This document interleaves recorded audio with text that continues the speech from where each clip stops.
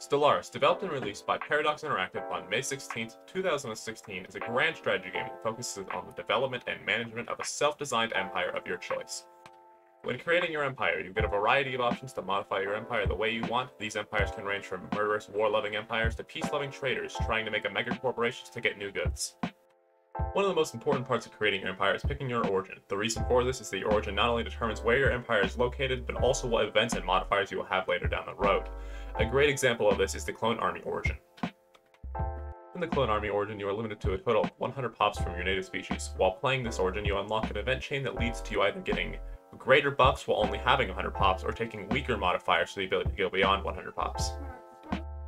This choice determines how you play the rest of the game, since pops from the limited are the best for warmongering empires as it creates the best admirals for your fleet. While on the other hand, the ability to create more of your own species is useful for running planets without other aliens. When it comes to gameplay, it can be a bit confusing for new players, since the game's tutorial is just kind of something that throws you around without proper information or without properly explaining it.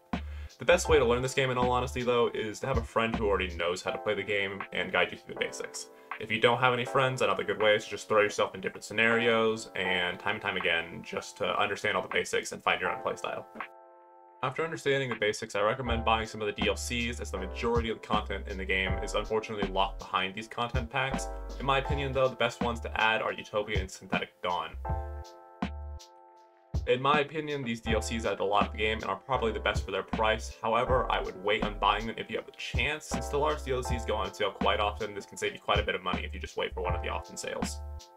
To be honest, if you're a fan of grand strategy type games and enjoy space theme, then most likely you'll like Stellaris. And if you don't like the space theme, then I recommend you check out one of the other Paradox games such as Crusader Kings 3 or Hearts of Iron 4. I've heard good things about them from people who have played them, so go check those out.